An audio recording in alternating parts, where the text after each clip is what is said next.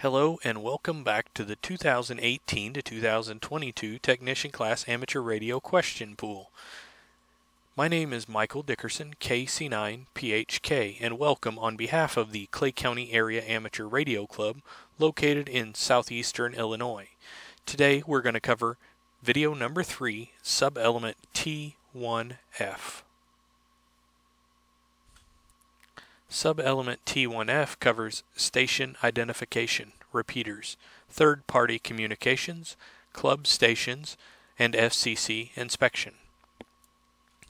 T1F01. When must the station licensee make the station and its records available for FCC inspection? A. At any time 10 days after notification by the FCC of such an inspection. B. At any time upon request by an FCC representative. C. Only after failing to comply with an FCC notice of violation. Or D. Only when presented with a valid warrant by an FCC official or government agent. Correct answer is B. At any time upon request by an FCC representative.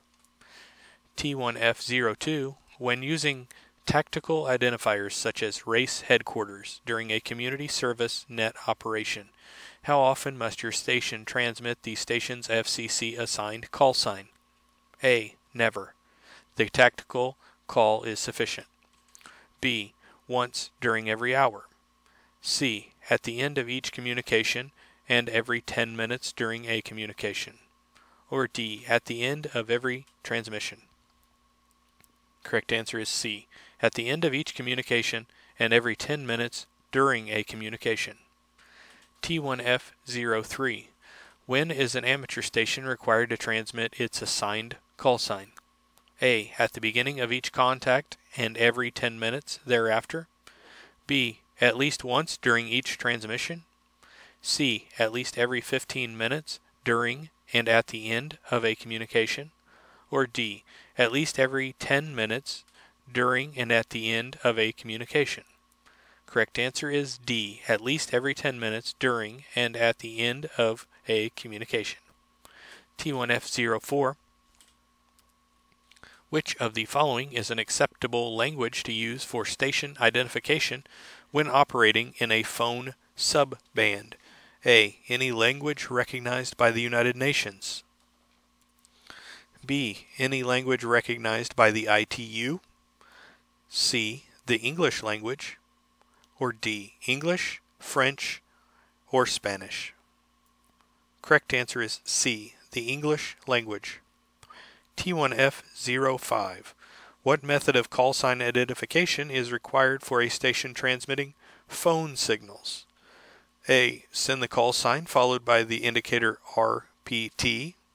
B. Send the call sign using a CW or phone emission. C. Send the call sign followed by the indicator R. Or D. Send the call sign using only a phone emission. Correct answer is B. Send the call sign using a CW or phone emission. T1F06. Which of the following formats of a self-assigned indicator is acceptable when identifying using a phone transmission? A. KL7CC/W3. B. KL7CC/W3. C. KL7CC/W3. Or D. All of these choices are correct. The correct answer is D. All of these choices are correct. T1F07. Which of the following restrictions apply when a non-licensed person is allowed to speak to a foreign station using a station under the control of a technician class control operator? A. The person must be a U.S. citizen.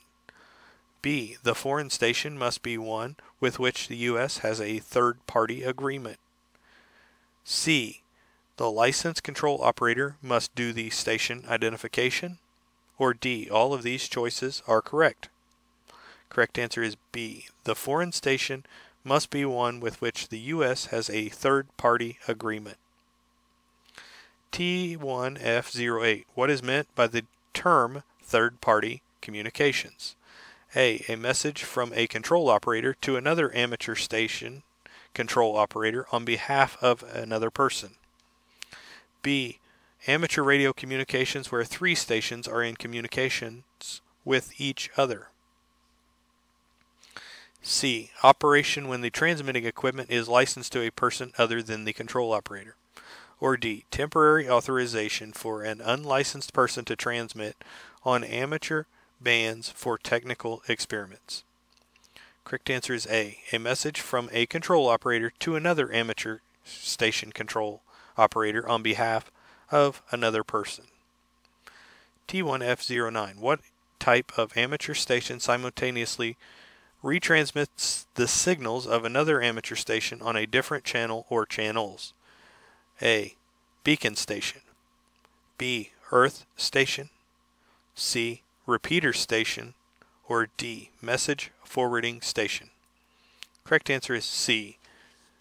Repeater station. T1F10. Who is accountable should a repeater inadvertently retransmit communications that violate the FCC rules? A. The control operator of the originating station. B. The control operator of the repeater. C. The owner of the repeater. Or D. Both the originating station and the repeater owner. Correct answer is A. The control operator of the originating station. T1F11. Which of the following is a requirement for the issuance of a club station license grant? A. The trustee must have an amateur extra class operator license grant. B. The club must have at least 4 members. C. The club must be registered with the Amateur Radio Relay League. Or D. All of these choices are correct. Correct answer is B. The club must have at least 4 members. Alright, that concludes video number 3 for this series. I would encourage you to please continue on studying, and hopefully you can get your technician class license based on the assistance of these slides.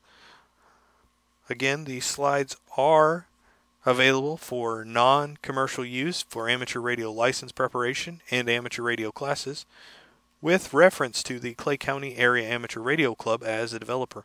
We also ask that you please reference our website, http://www.claycountyradio.webs.com.